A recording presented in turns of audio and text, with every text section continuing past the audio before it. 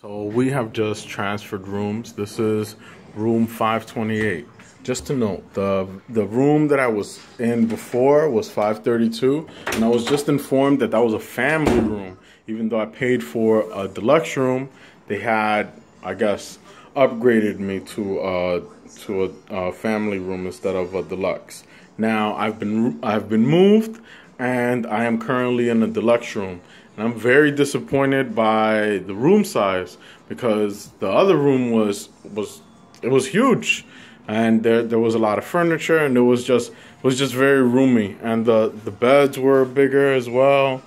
I mean, I'm disappointed in the fact that they would move us from one room to another, and the room wasn't either the equal of the room that I originally had or a better room. I would have thought that they would have done either equal or better, and they did not. So for this reason, I just want to show you this. I mean, it's a big difference. And that goes from everything from the room to the bathroom. And in addition to that, we had identified the air conditioning problem right away. It was as soon as we came in, and we had to wait 2 hours for the room to be taken care of. I mean, for us to be moved from that room to this room.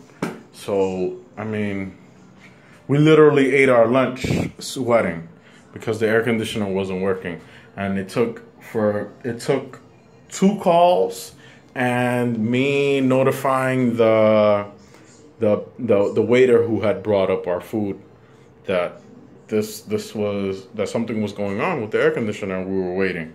So here you go. I'm just showing you the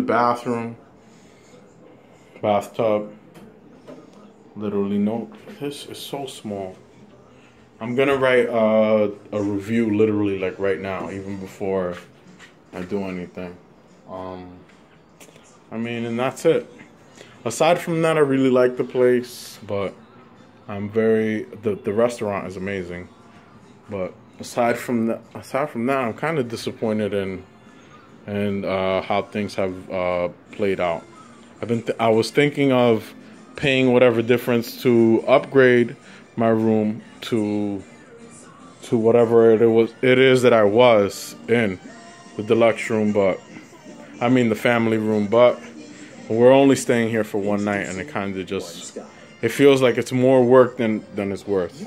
We're trying to go to the Taoist temple now, and we only have like 3 hours before the Taoist temple closed, so that's about it. I mean, that's it. This is Ariel Penn signing off. Adios.